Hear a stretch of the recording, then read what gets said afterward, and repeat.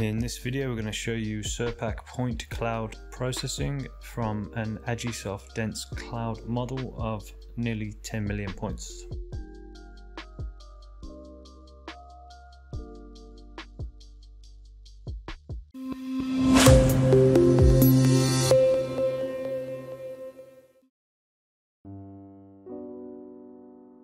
Step 1 in Agisoft, simply go to File and Export Points.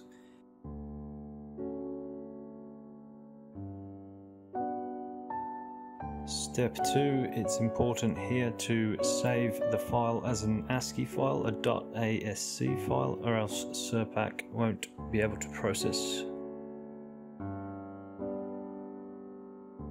Step 3, make sure you choose a local coordinate system and don't use the WGS, the World Grid System, or else it will cause complications. Step 4, you want to open up your .asc file and delete the first line of random numbers. Sometimes you will get these random numbers appear on the first line, and it's important to delete this or else Surpac won't be able to read and process the file.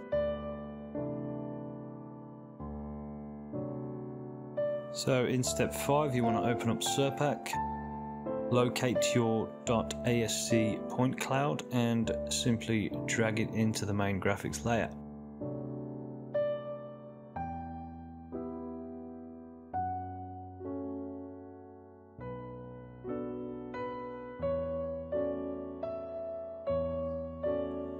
And once uploaded, you have a point cloud ready to work with.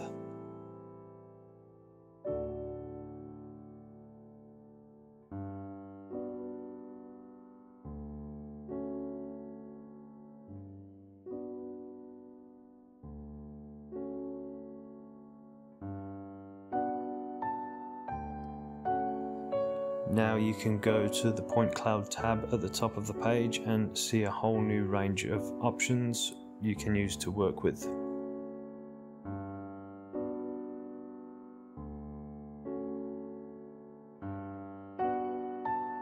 One option is to convert your point cloud to a string file. From there you can create a DTM as shown in this example.